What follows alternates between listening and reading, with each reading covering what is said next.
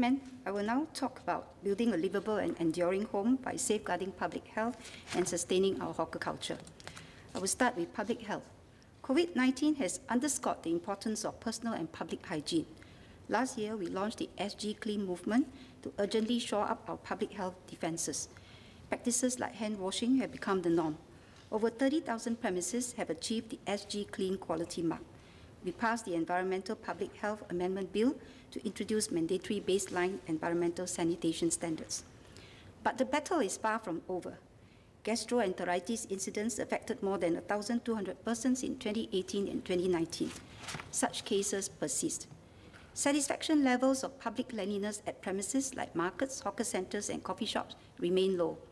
On average, only 30% of patrons return their trays.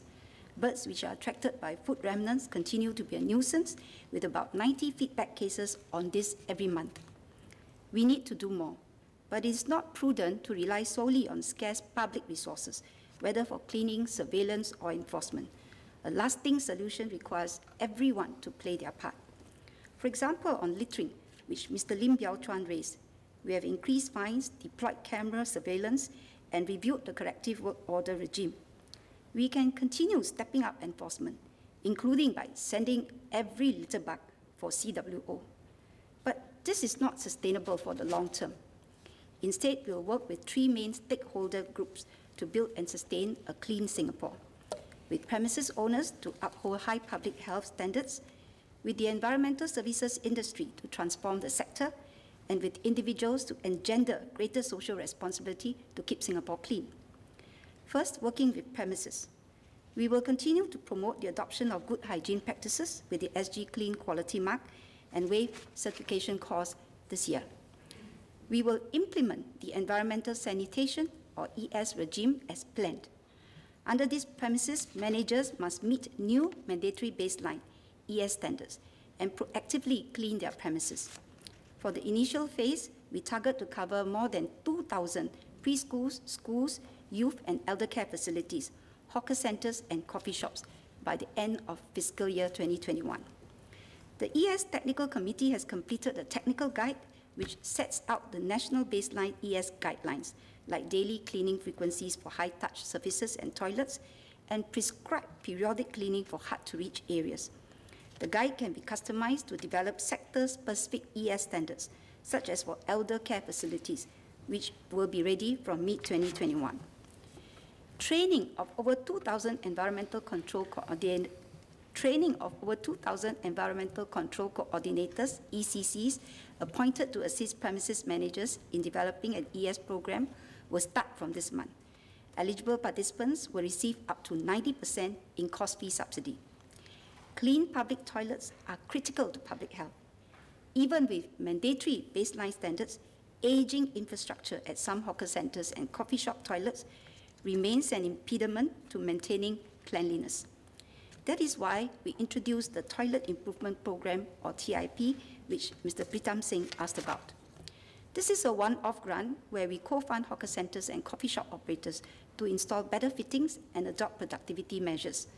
Our priority is to make toilets easier to clean and maintain. That's why we mandated features like toilet pedestals with anti-stain technology and a vortex flushing system that saves water, in the same spirit as our green plan.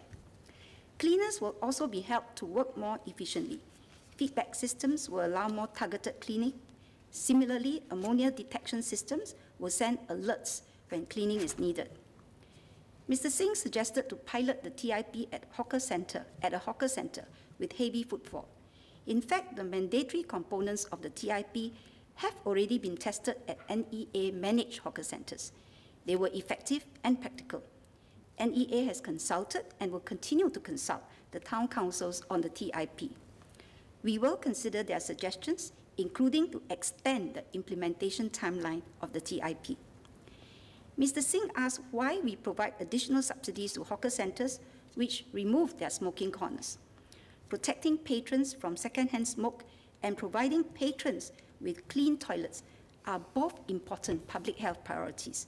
All new hawker centres built after 2011 are smoke-free. We have been encouraging the remaining 27 centres with smoking corners to remove them. a higher TIP co-funding amount can help to accelerate the shift. Second, we will work with the environmental services industry to transform the sector, which has experienced increased demand in the current pandemic.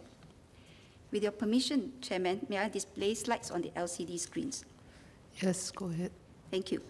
Since we launched the Environmental Services Industry Transformation Map, or ESITM, in 2017, the industry has made great strides to transform itself. For instance, 800 Super has secured better contracts locally and successfully ventured overseas.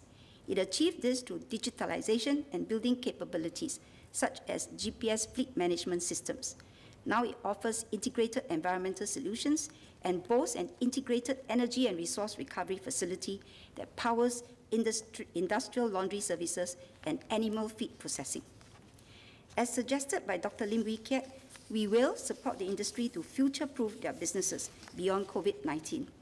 I will highlight some key areas. One, we will move away from headcount-based contracts. The government has taken the lead by requiring outcome-based contracting for our new cleaning contracts from May 2020. This ensures clear outcomes for service buyers and encourages cleaning companies to innovate and be more productive, which in turn creates better jobs and address manpower constraints. To date, more than 110 public and private sector organizations have adopted outcome-based contracting. NEA will roll out a refreshed outcome-based contracting guide for the cleaning industry this month, which will encourage better service delivery through technology adoption and process improvements. It includes an easier method to measure service outcomes and sample contract clauses to cater for contingencies such as COVID-19. Service buyers and cleaning companies can agree on deploying more resources to meet additional cleaning requirements based on the prices that cleaning companies have quoted upfront. This offers flexibility to adapt to changing requirements. Two, we have extended the Productivity Solutions Grant until September 2021 to support companies to adopt automation. Three, the progressive wage model will be extended to waste management workers.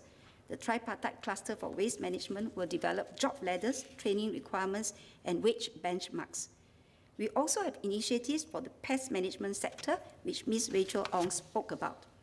We are encouraging premises and pest management companies to jointly pilot customized digital solutions through the Incubate program.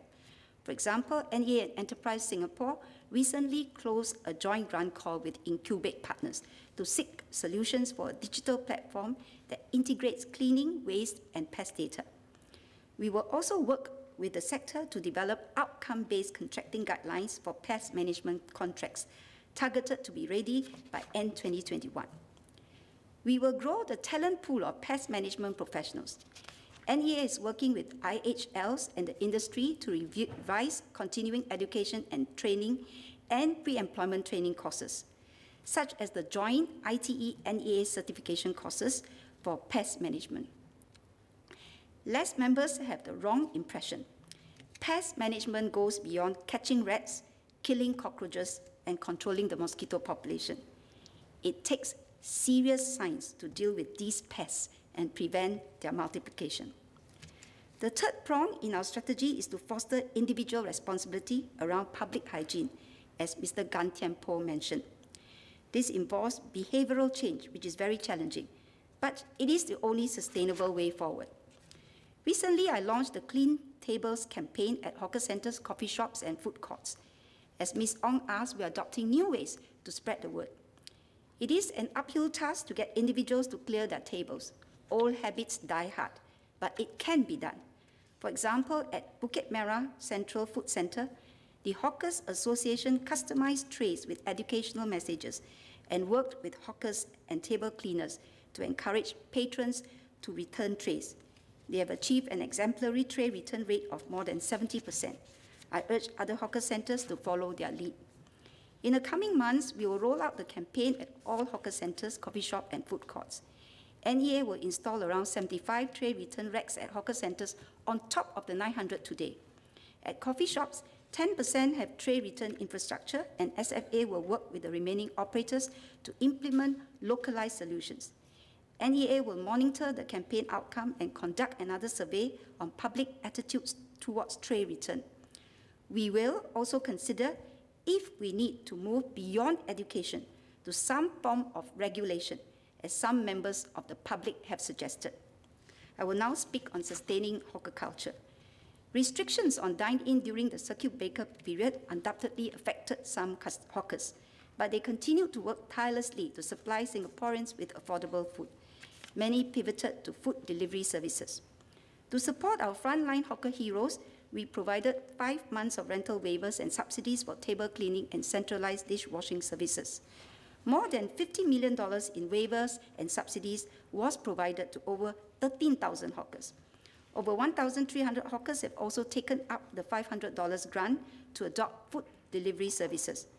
Under IMDA's Hawker Go digital program, over 5,000 hawkers received an e-payment bonus up to $1,500 each. Despite the challenges, 2020 ended on a bright note. Hawker culture was successfully inscribed on the UNESCO list.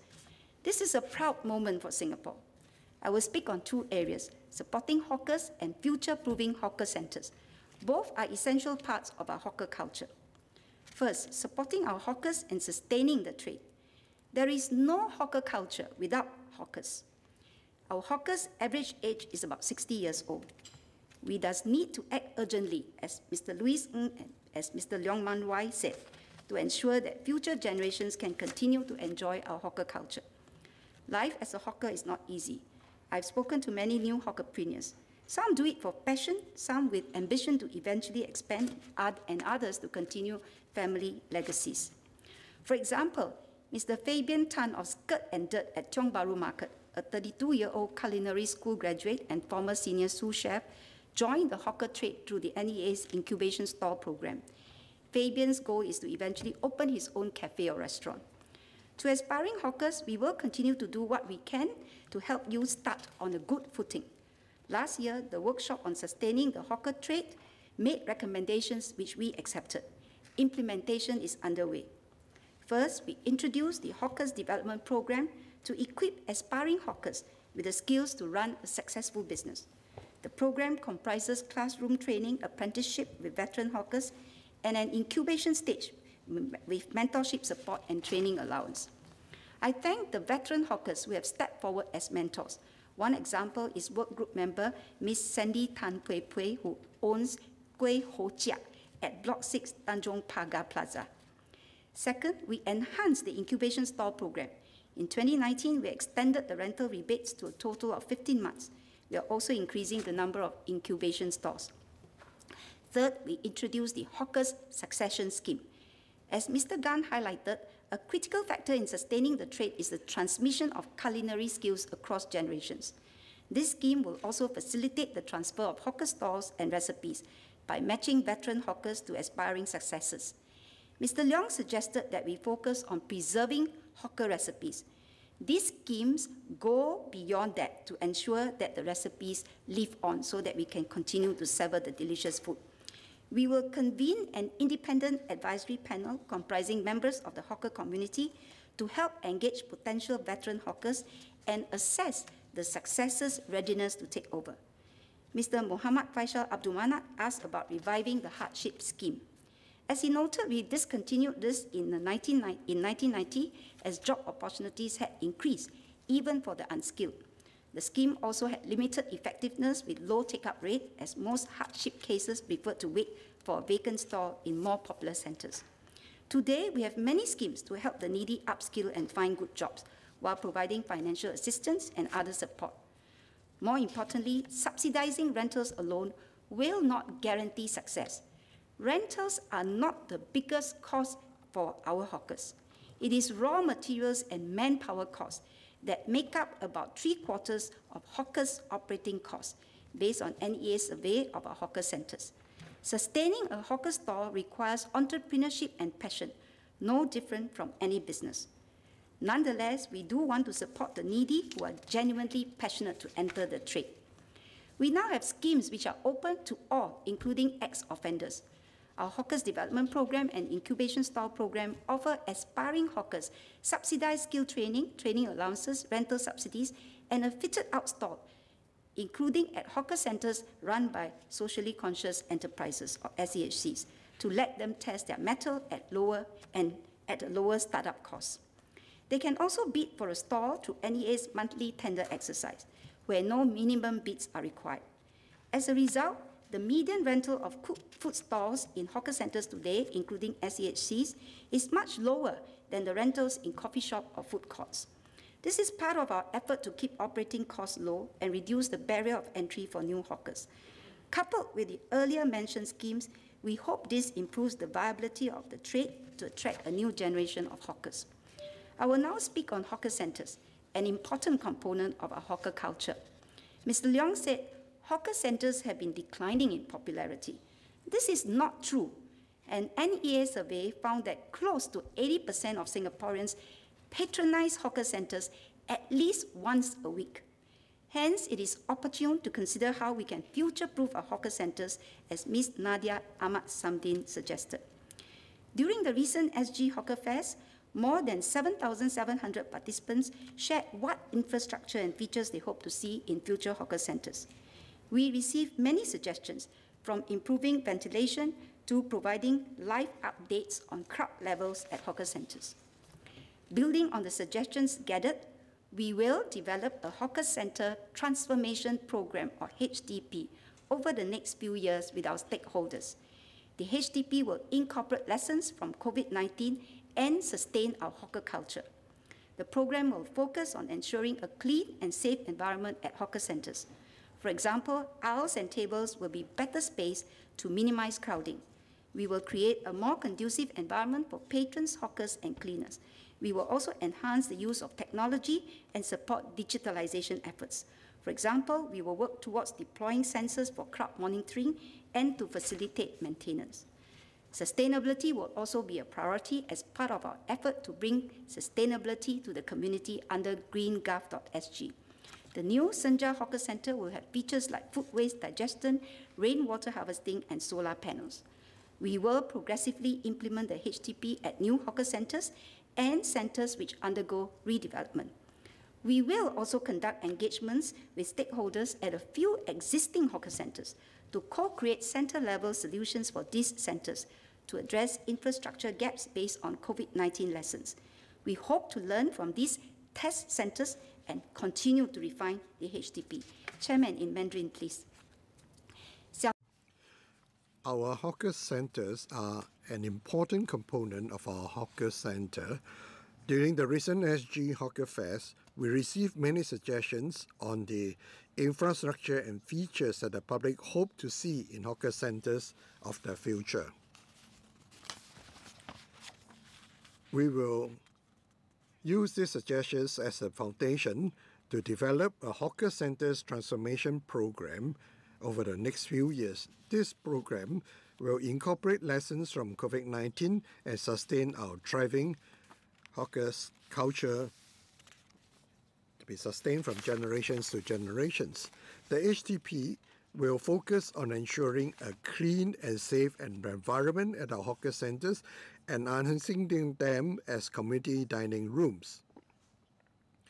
For example, aisles and tables will be better spaced to minimize crowding.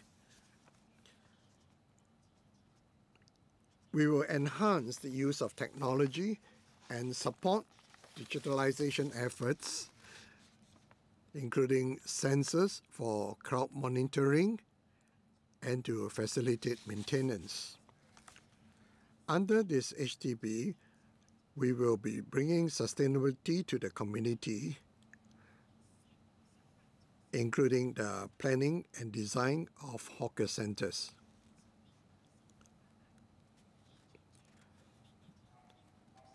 And this is to resolve some of the problems that we encountered during the COVID. Our Bukit Canberra Hawker Centre and Fernvale Hawker Centre and Market was delayed by COVID-19. However, we have made good progress since, and they are estimated to open in fourth quarter 2021. Senja Hawker Centre is also scheduled to open early next year. To Mr. Gan and Ms. Ong's questions, we will appoint socially conscious enterprises to manage all new hawker centres. The SEHC model has allowed hawkers in these centres to better compete in a tough F&B landscape. SEHC operators curate the food options and organize events to attract more footfall. We will continue to work closely with hawkers, operators, and other stakeholders to refine the model. As is our MSE tradition, I have arranged to serve skirt and dirt sliders and kueh ho chia kueh, Ming Chiang kueh from Manchi Delights, and epok epok from Khao Sem kueh mui curry puff, both at Yishun Park Hawker Centre, are also backed by popular demand. Also in the same tradition, let me also share a zero waste tip with members. Today, I'm wearing a necklace fashioned from old t-shirts, turning it into new cloth, just like new water, new sand, new oil, and new feed. Chairman, in conclusion, the past year has focused our attention on the importance of sustaining a livable and enduring home, cleanliness and hygiene as our first line of defense, and safeguarding our hawker culture. My ministry will continue to work hard on these fronts, but to succeed, we need everyone's support. Thank you.